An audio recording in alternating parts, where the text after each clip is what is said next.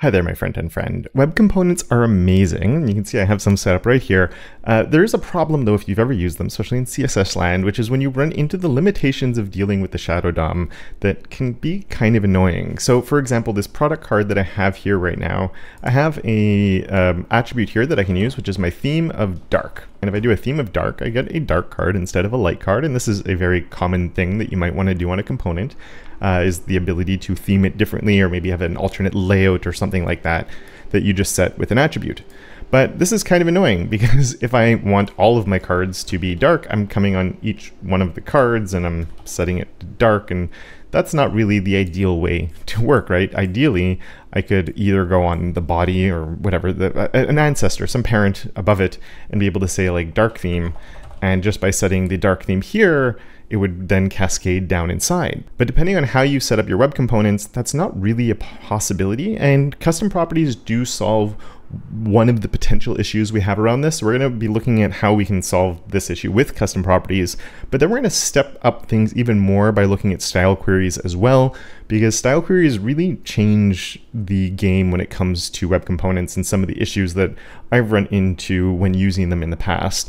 And we're going to be doing that because this is part 3 of our series on style query spotlight, where I've been exploring the fantastic things you can do with style queries, and I really think web components are a great use case for them. So looking at these product cards that we have here, just really fast, if we come and take a look, here's like the CSS that I have set up for them, and there is this dark theme that's currently coming through. We're just looking if the host, and the host is just like the component itself, has the theme of dark, then I can select my different things and change different colors on them. And the problem that comes up is when we have everything set up here, and I know if you use template literals, there's other ways of exposing things into the light DOM than I've set things up right now. But let's say I just wanted to select this name that I have right there.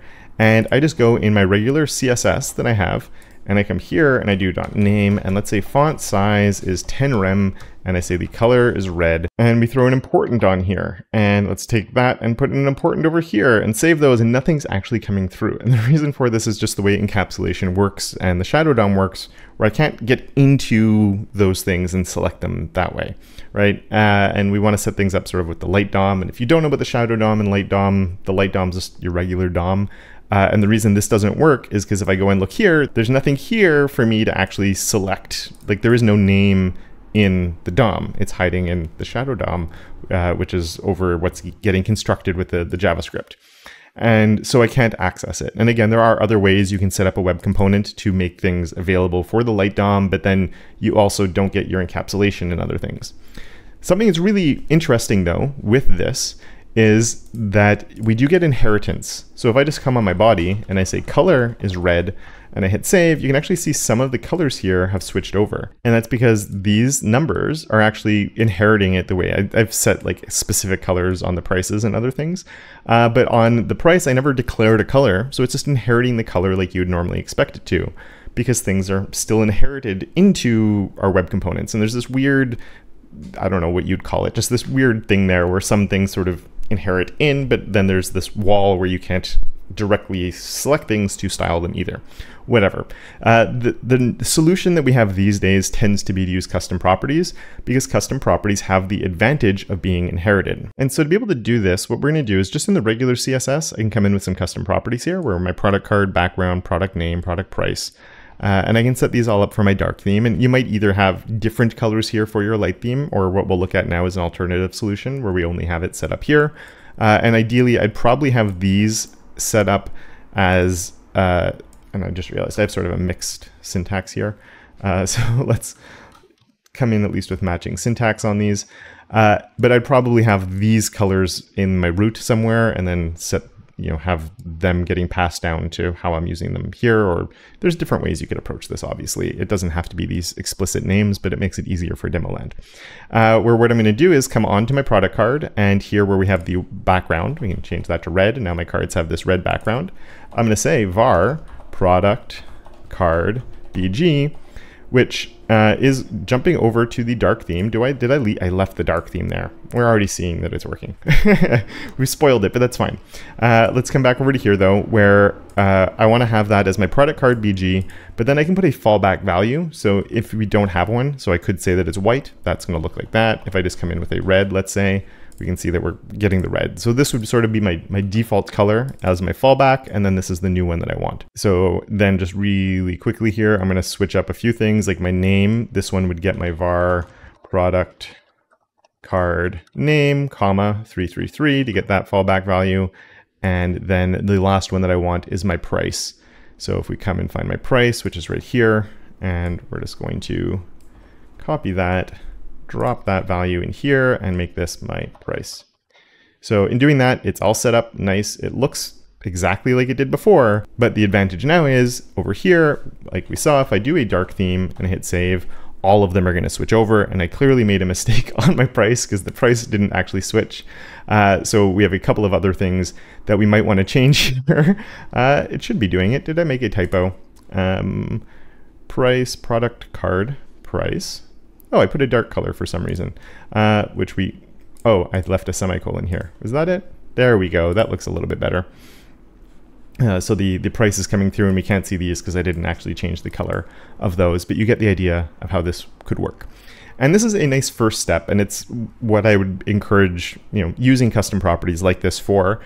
And it means that we don't have to come on each one of these to add a theme or whatever. We can set the theme on the parent or anything, right? If your entire page has a specific theme, this could also work, which is fantastic, but it does leave us with a bit of a limitation still. And that's because like right now I'm setting like my product card, BG, name, other things here in this dark theme, but it's kind of weird that I need to do that like this to let those things inherit in when I have basically everything sort of encapsulated here within my web component, right?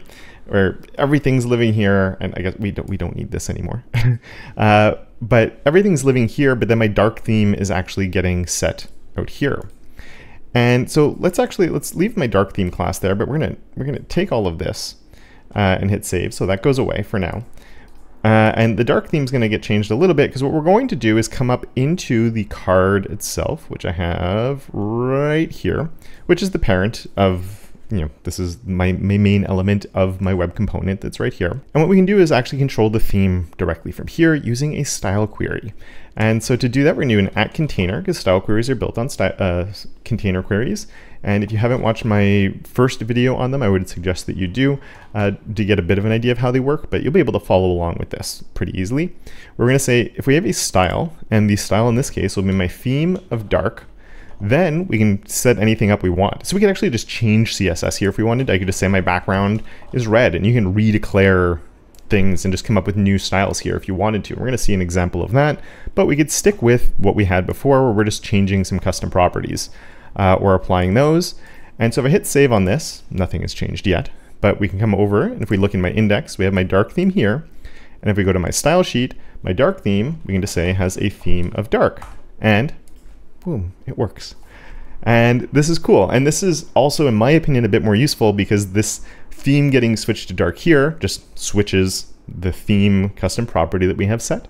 And then this could be a lot of other changes that are happening, whether it's component by component, where everything is styled a little bit differently. It really depends on the setup that you have, obviously, but being able just to switch sort of the toggle of the theme and then being able to retheme these encapsulated styles is kind of neat. And we saw there are other ways to do this, obviously, but we can get a lot more complicated than this as well. And it opens up new doors by being able to use our style queries this way. Because in this case, all I'm doing is changing the value of a few things that are set here. And I guess you could take a longer approach to do this same type of thing, but we could come in with something a little bit different here as well. I'm going to come right here, and we can do layout changes. So we can actually come in with a horizontal layout as an example. And how would I be able to like enable or disable the horizontal layout? We could do it again through a prop that we're setting on each one of these, or layout is equal to horizontal, and then that would definitely work. We'd have to do it on every single card, which is really annoying to do, because you might have some sort of, your parent here, your grid that's set up, and you just want all the children to behave in the same way. So jumping back over here, and of course the other thing is, like, even if I wanted to, like, I could set this up to sort of try and have it be a modifier class in some way, where I'm placing this on the parent element over here, but then because we have the shadow DOM that we can't penetrate inside of, like this card selector, this footer, they have no way of getting into the shadow DOM. So we need all of these styles to be set up here, but instead of my product card horizontal layout like we have right here, what we're going to do, and this is in the wrong spot right now, but that's okay, we can say @container, and then we can just say style is my product card layout. And then we could say horizontal. And this is what I love about these like style queries, is using them in ways where not necessarily related to existing styles on things, but more about me choosing to enable or disable a little bit like a modifier class, but that we can do on the outside of things or manipulate in different ways. Like we're going to see another example of that in a second. But we can say that we have the horizontal layout, and then I'm going to move all of this up just inside of the card, because container queries do need to be nested in something. And let's hit save on that. And then let's just grab this custom property that's right here and jump back on over to our regular CSS. And just for the demo, we're going to enable it right here, where we can say it's our horizontal. And when I do that, we get a different layout for our cards, which is pretty cool, right? Because then let's just duplicate what we have here right now. We can duplicate that down, but this second version we will have without the dark theme. And you know what, we'll do a horizontal layout like this, and grid, we'll say dot horizontal layout. You'd probably want a different type of modifier, or you don't necessarily even need this to be on a modifier. It could be on some sort of, depending on, again, the situation that you're putting it on. So here we have the dark theme that has one layout, and here we have a light theme that has a different layout on it. So that's kind of cool. And then other advantages with these, depending on how you'd want to set it up and how you'd want to use it. But this is the beauty of these being on custom properties, is you could technically combine here with something like an and we could say width is greater than 400 pixels or something like that. Of course, if we did that, we do need a defined container. So here we're going to say container type of inline size, and let's open up our dev tools and open up responsive mode. So at small screens, they're still stacking, and then at large screens, they switch layouts. So this is, with a modifier class, we can't really do that. But when we're looking at container queries, because this is the size query and this is the style query, and we can query both at the same time. Or again, depending on how you're setting things up, you might want this to be a little bit more dependent on the main component itself.